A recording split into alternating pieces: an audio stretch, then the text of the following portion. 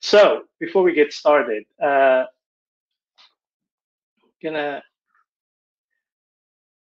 are the things that I'm gonna be covering today. So this really is a session about being able to get started with Cassandra the right way. So a couple of months ago, Nate asked me to do a talk here at the ApacheCon, and essentially I'm trying to target the top questions that a lot of users ask in the various channels, whether it's on ASF Slack or on the mailing list. And I wanted to go through some of the stuff that things that you wish you knew when you first started with Cassandra. So I'm looking at the people who have joined the session, and a lot of you are quite experienced, so that this session is probably not for you. It was really intended for those who are new to Cassandra, probably, people who are users who have 2 years or less experience with Cassandra. But anyway, here we go. So I'm going to start off and just give the new users an idea of how you can quickly fire up a Cassandra cluster and the top 3 things that you need to configure just to get started really quickly. I'll talk about things like how to plan your deployment and some of the recommended settings. I'm not going to cover everything. So again, this was intended for new users. And a lot of the things that I get asked a lot is, what kind of tools are available out there to use with Cassandra. So I'll talk about that a little bit too. And I'll cover some of the troubleshooting. And then finally, I'll go through some of the resources that's available out there. So for new users who are, that they're starting out with Cassandra, I'm going to give you some resources where you can learn stuff for free. Some resources for when you're first time building applications on Cassandra, and where to go to next and maybe ask questions. So to get us off, so just a little bit about me. I'm a developer advocate at DataStax. I've been a Cassandra enthusiast for just over 7 years. And as you would have worked out by now, I'm based in Australia, so I co-host the Melbourne and Sydney meetup groups. Kind of got started a few years ago with that, and really why I'm here is because I help a lot of users in various channels. I've mentioned already the ASF Slack. There's also the Cassandra mailing list, Stack Overflow when I've got a bit of spare time. Having said that, I do most of this stuff in my spare time on weekends, nighttime, a lot of times early in the morning, being on the other side of the planet.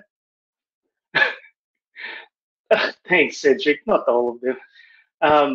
And we also have the YouTube channel DataStax Devs, where there's a bunch of us at DataStax that run workshops on a weekly basis. We have 2 or 3 workshops on the go all the time. And finally, the community.datastax.com site. So those are the places where you'll find me pretty much most of the time. This is stuff that I do in my spare time and weekends, pretty much all my waking hours. And so after all that, I'm going to get started. So here's stuff about your first Hello World deployment for Cassandra. So how do you do installation? You grab your stuff off the cassandra.apache.org site. So I wanted to talk about the different releases as well in this section, because again, there's a lot of confusion. So the latest release is 3.11.8. So that's the stuff that you would deploy to production if you're new to Cassandra. There's a beta release right now for Cassandra 4.0, so that's the newest upcoming version that the community has. You wouldn't really install beta 2 for your production yet because it's not GA. So you'd really look at 3.11.8. There's installation documents that worked on to update at the Apache side. So that's pretty much if you follow those steps that are put in that document, step by step, you're pretty much guaranteed to get Cassandra up and running. And so you can do tarball installations, you can do RPM, or you can do, there's a deb package as well for Cassandra. But if you're new, I would suggest that doing the tarball installation because there's less things that can go wrong. It makes it very simple for you to. So what about after you've installed Cassandra? What happens next? It's fairly easy. There's only one file to configure. That's the cassandra.yaml file. So in this slide, I wanted to talk about, so there's three things really that you need to, for a Cassandra cluster to form. All the nodes need to have the same cluster name. They need to have the same seeds list. So seeds list are just the IP addresses for the nodes that you'll have in the cluster. If you don't configure any of this, you'll be able to start a single node, just one node. But the unfortunate thing is, it won't be able to. You won't be able to start any other node. So you're not really operating a cluster. It will just be a single node deployment. So the two things that you need to do is configure the listen address and the RPC address in the Cassandra.yaml. And so typically what you'll have is that in the listen address, you'll have the private IP address, because this is how the nodes communicate with each other. This is how they'll be able to gossip. If you've worked with clusters before, so this is the internode communication. So this is a private network that the nodes communicate with on each other. That's what you would configure in the listen address. The RPC address is the IP address that is typically a public IP if you've got a multi-home server, so you've got multiple NICs. And the RPC address is what the client or your application will connect to, which is why that's typically a public IP. Now, if you're just testing it out, say on your laptop or on a server that also on a private network, then you would typically have the RPC address and the listen address both sharing the same IP. The problem is when you don't configure the RP address correctly, you won't be able to access the node from outside the cluster. So that's something that's quite important to note as well. I've made a highlight there that in 4.0, you need to include the CQL port when you specify the seeds list. So it will look like an IP and then :9042 for every single node that you configure. So that's coming up in 4.0, not in 3.11.8 or 3.0 yet. Oh, sorry, it won't get, that's not how you do it in the current releases, but it changes in 4.0. So just be aware of that. And on that note, it's if you're learning as well, it's very good to, if you can help us out and test out 4.0, play around with it, and then report any problems that you run into, just so we can get 4.0 release GA pretty soon. Now, we're going to move on to the section about planning your deployment. So, common question: what kind of hardware do we deploy Cassandra on? So, specifically talking about production, I like 8-core machines with 32 gigabytes of RAM. That's kind of really your minimum when it comes to production. But a lot of organizations I've worked with deploy nodes with 16 cores and 64 gigs of RAM. But if you're just trying it out, you can run Cassandra on a single core machine with only, even just 8 gigs. If you really stretch, you can run Cassandra with just 4 gigs of RAM. Obviously, there's not a lot that you can do with it. You can't do like a lot of stress testing. It will only really, a single core 4 gig machine is really just something that you do where you're doing like functional testing and maybe 1 or 2 transactions per second type stuff. Which means that if you've got a MacBook with a 16 cores on it, you should be fine running like a 3-node cluster. But obviously, there's not a lot that you can do with it, but you can play around with it. I highly recommend using SSDs. Can't stress that enough. A lot of people. I was fielding a question just earlier today. Someone wanted to tips on how to tune their cluster because they run into problems when their traffic goes up a little bit, but it turns out they're using spinning disks, and there's really not much you can do when it comes to that. So I highly recommend SSDs, and a 1 TB, maybe a 2 TB machine is the sweet spot, and I'll get to why I recommend 1 TB SSDs or 1 TB disks in a couple of slides later, because it's mostly about how much data you have on the node. In my experience, my general recommendation is to have, you target the node density of about 500 gigs per node.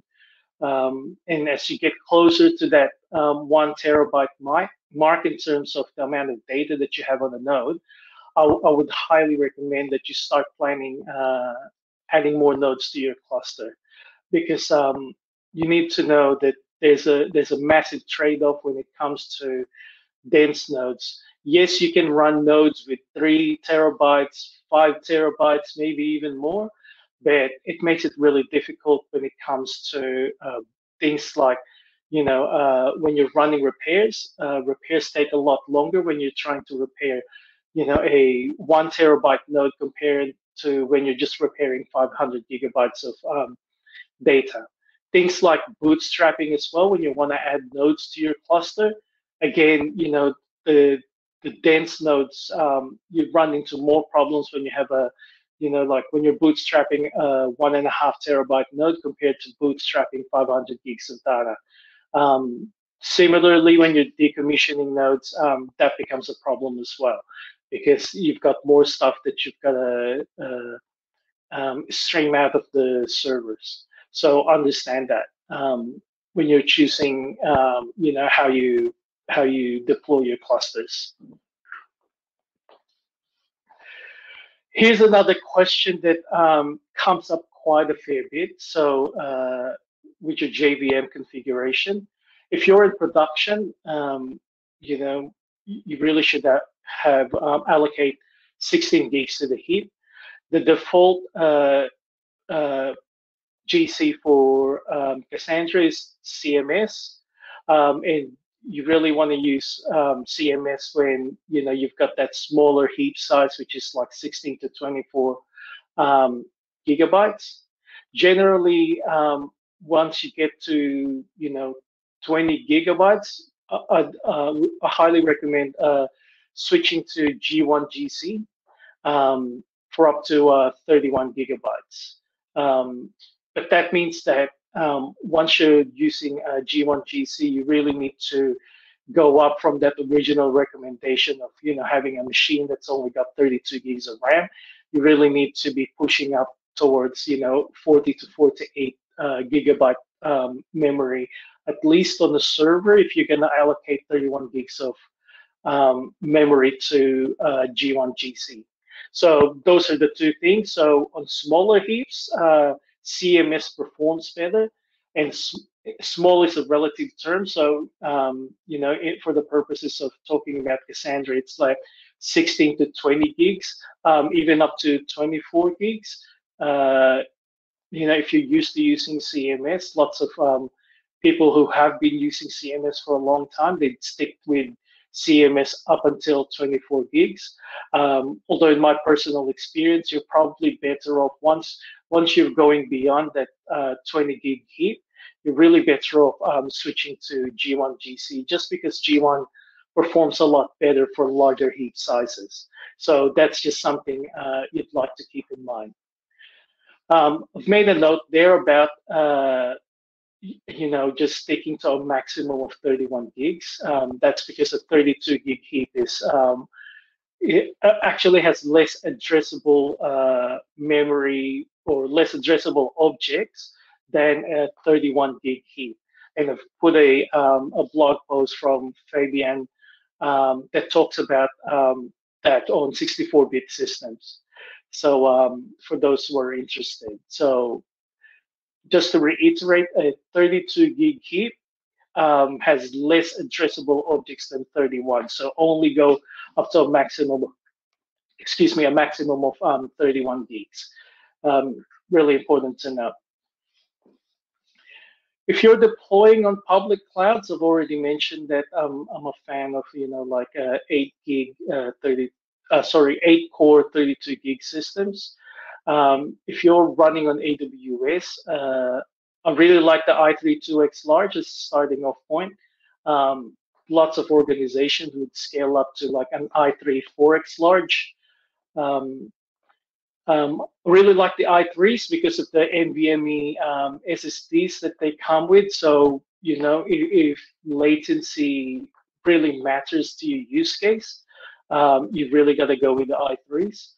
Although, I understand that some don't like the idea of running your production systems on ephemeral storage.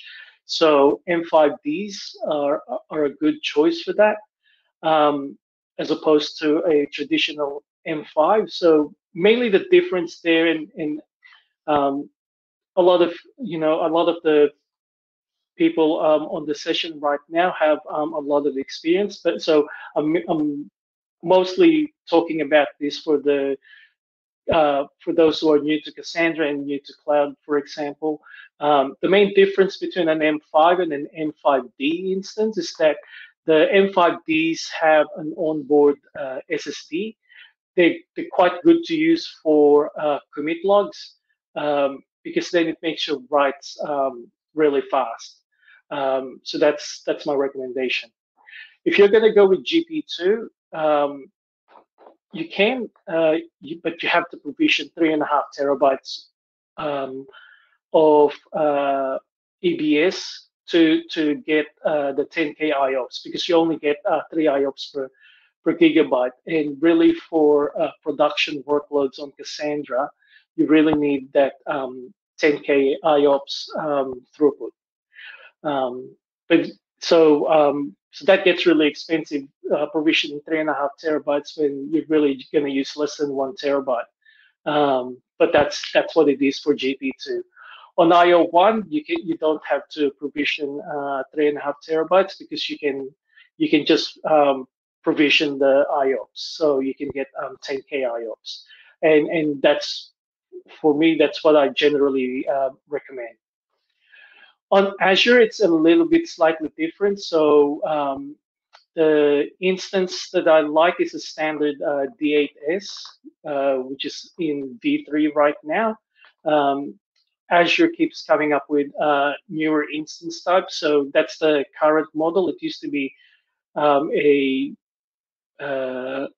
think it was a DSV3 or something, what it was called, the equivalent instance type.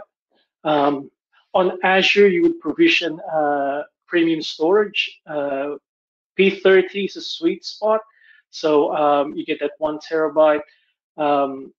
The good thing about those instances is that they have an onboard cache. So I think it has a 256 gig cache, which can sustain 16K IOPS. And what does that mean? So premium storage on Azure is really the equivalent of a network attached disk. Um, much like what EBS is, except that the throughput is quite low. I think the P30s cap out at 200 megabytes per second. So it really isn't a lot. We were talking in the previous session before where some clusters have really large partitions. So imagine if you had like a 1 gig partition that you're deserializing. Having to to send that across the wire with only 200 megabytes per second means that it'll take you 5 seconds to read that partition of a P30 disk because you're transferring that stuff across the wire.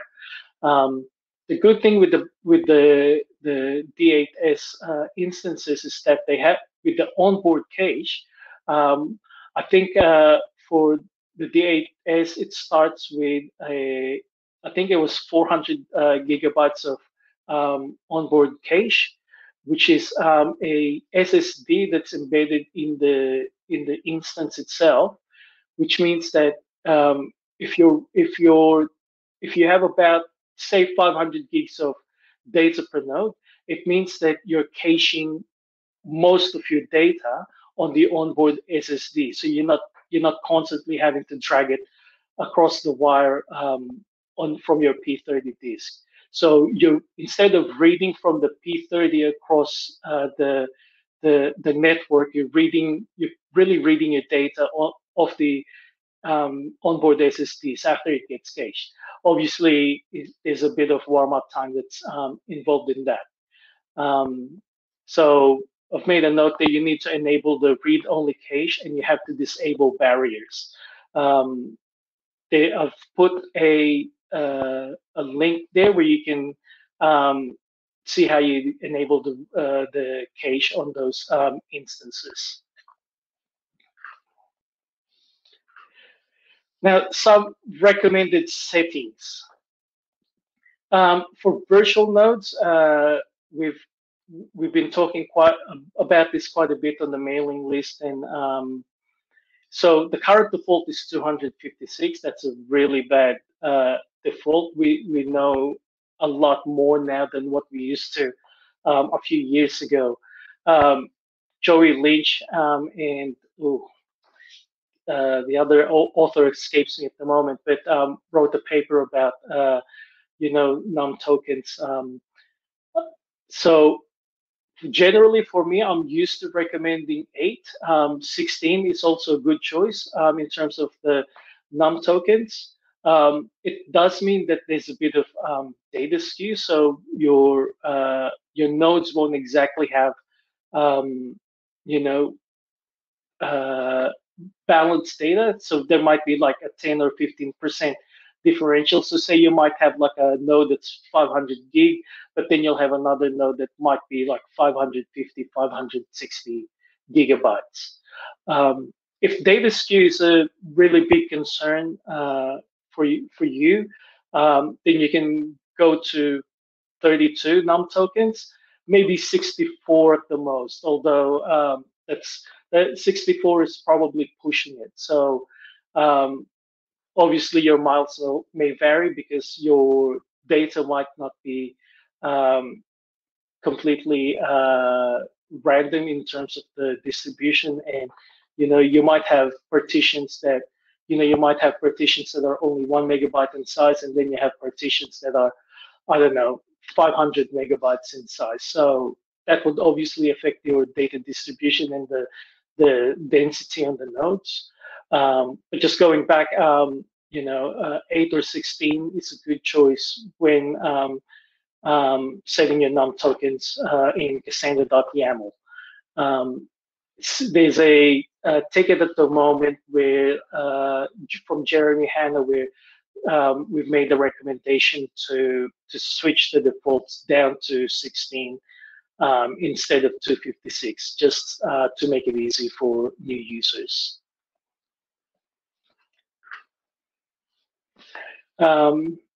Really quickly, so I'll quickly run through the next slides. So for replication, again, for new users, we recommend that you have 3 replicas per DC. So if you have a 2 DC setup, the first DC will have 3 replicas, and the second DC will have 3 replicas as well. Even if you're using single DC clusters, get used to always using network topology strategy. This makes your configuration future-proof, so that when it comes to a time when you want to scale up your cluster and add another DC, it makes the transition really simple if you've started off using network topology strategy. So as soon as you create new application key spaces, just use network topology strategy, even if you have no intention of adding any DC, more than one DC to your cluster. It just gets you off to a good start. For racks, this one comes up quite a lot. I field a lot of questions about racks. I'm a big fan of single rack configuration. It makes it for me personally, I think it suits most environments. But if you really want to take advantage of the Cassandra racks, and there are advantages to doing that. So, for example, if you have a DC where the nodes are distributed across 3 racks, you can say do like a rolling restart of all the nodes that are on the same rack, or so you can do patching of those racks, because then you're guaranteed that there are 2 other racks that will take the load. And so in a couple of slides before, the general recommendation is that you have 3 replicas per DC. So if you're going to use racks, I recommend that you have 3 racks in each DC as well. If that's not something that you can do, then fall back into a single rack configuration. The main reason for that is that the data distribution. So I see a lot of folks where they have a replication factor of 3, and they have like a 2 rack configuration.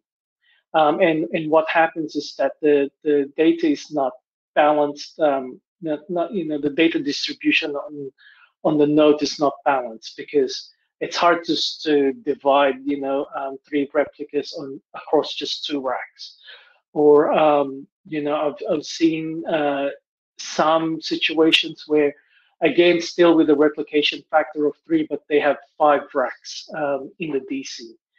Again, the data distribution is not balanced, and I don't know that you get a lot of benefit from doing that by having that weird kind of configuration.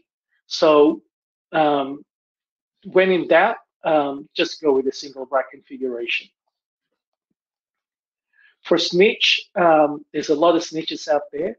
I get that there's an appetite to use like specific cloud snitches. So, for example, if you're on EC2, to use the EC2 snitch, because then you don't have to configure the racks.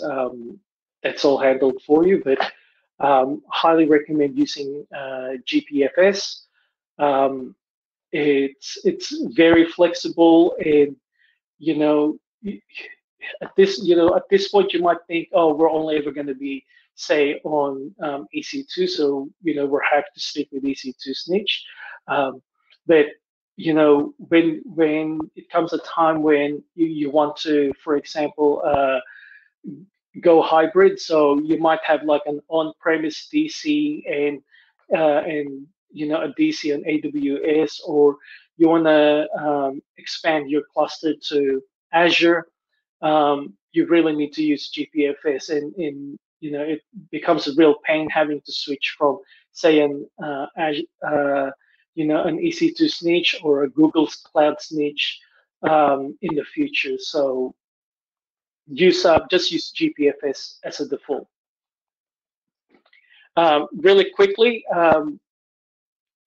again, this comes up a lot too. Use a strong consistency, and highly recommend local quorum for both reads and writes. There's quite a lot. I've come up across organizations that use a consistency level of 2. that's really problematic, because when you add another DC, suddenly your consistency is no longer local. So there's a chance that you could be you know doing you're expecting a local consistency, but you're hitting remote nodes. So it's so that's quite important to note too. So um, don't allow remote DCs for local consistencies. Some more recommended settings from an operating system perspective. This list is not exhaustive. I've picked the ones that are, you know, easy to knock off. TCP keep alives, particularly, this is really important if you've got firewalls between nodes, between DCs, which you should have. Because the TCP keep alives will just make sure that your connections and your sockets don't uh, don't get disconnected. Um, CPU frequency scaling as well. Disable that straight away if particularly for Red Hat systems where it's enabled by default. That will kill the performance of your cluster. Particularly when you hit like low traffic periods, because your server's trying to save power, and so the latency goes up when you try to do reads, for example. I knew that this was going to be contentious about disabling swap. There's a lot of organizations who are they love their swap. I don't understand it. I don't get it. If you have to enable swap, then set swappiness to 1 or something. It really doesn't do well when your JVM is getting swapped out.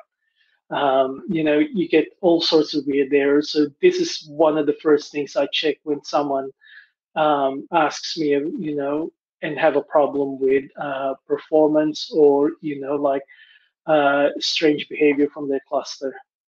Another good one to do is to drop the read ahead to 8 kilobytes.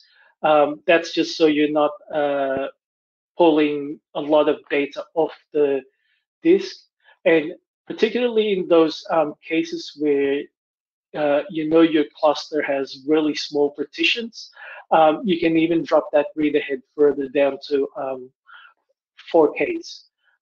Again, so it increases the throughput of your cluster, because you can do more reads of the disk, but you're only reading small chunks out. And one final thing about operating system tuning is that disable the transparent huge pages defrag. I've put up a link there for where you can get a little bit more detail about these recommended settings. So we've gone through the first and second sections. Just for a bit of a reminder, I'm going to quickly go on to the tools now, just to try and stick to time. So I get asked about this a lot. So for backups, there's Cassandra Medusa. By the way, these are all open source tools. They're all free. For repairs, there's Cassandra Reaper. Makes it really easy to manage your repairs. You really got to have monitoring, right? So when fielding questions from different users and stuff, usually the first thing I ask is, I'm asking about some of the metrics, like, what does your monitoring look like? There's a DataStax metrics collector for Apache Cassandra, which allows you to export the metrics to Grafana and Prometheus. Really easy to get it working out of the box if you're already using Prometheus in your environment. For benchmarking, there's NoSQL bench. There's TLP stress from the last pickle. So these things replace Cassandra stress. And more recently, Harry got accepted into the project. So that's one new thing to look at. I haven't seen it myself. And if you're doing data migration, so I highly recommend the DS bulk loader. You can do you can load and unload data into CSV or JSON format. It's also a good way of doing count. And troubleshooting. So I'm just going to quickly power through because I've only got 4 minutes left. So really important if you're new to Cassandra, don't just start your nodes without looking at the logs. Always keep watching the logs. One really important thing to point out is that you need to familiarize yourself with what a working node looks like. Because sometimes when you hit a problem, you don't know whether something is okay or not when you're looking at the log entries, because if you don't know what a working node looks like. So that's something that's really important to keep in mind. Just a bit of a plug. So when you're asking questions, whether it's on Slack or the mailing list or whatever, help me help you. Provide the versions of C, because that's really important. The type of driver that you're using in the version, the Java version that you're using, plus the vendor as well. That in some cases that's handy. When you're asking a question, tell us what investigation you've already done and what things did you already rule out. And it's really important that instead of just providing a random exception, you should really provide the full error message with the full stack trace, because that stack trace is I'll talk about the stack trace in a second, but just quickly, some of the commands that's really helpful when you're troubleshooting issues. So look at node tool netstat, so the repair sessions, types of read repairs. TP stats tells you about things like drop messages, whether you're dropping mutations or you're dropping reads. Also really handy to find out whether you've accidentally enabled tracing, and because that will affect the performance of your cluster heavily. There's other commands there too, so proxy histograms and table histograms, if just to get an idea of the kind of latencies that you're hitting with your cluster, and table stats as well. I mentioned about the stack trace. If you can read a bit of Java, you don't need to be an expert. Just do a bit of code diving. Use the stack trace as a starting point, but make sure that you're looking at the right Cassandra version when you're code diving. And just really quickly, there's free online resources. So there's datastax.com dev. There's tutorials there, 10, 15-minute tutorials where you can quickly learn some key concepts about Cassandra. There's free courses at academy.datastax.com. And if you're new to building apps, there's datastax.com examples. So we give out code examples there to get you started really quickly, just so you don't have to start from scratch. And finally, if you've got any questions, there's ASF Slack, there's the Cassandra mailing list. I do answer stuff on Stack Overflow too when I have a bit of spare time. And finally, there's community.datastax.com. Thank you. I think I just managed to get in. Thanks a lot. I'm happy to answer questions on the ApacheCon Slack if you've got any questions.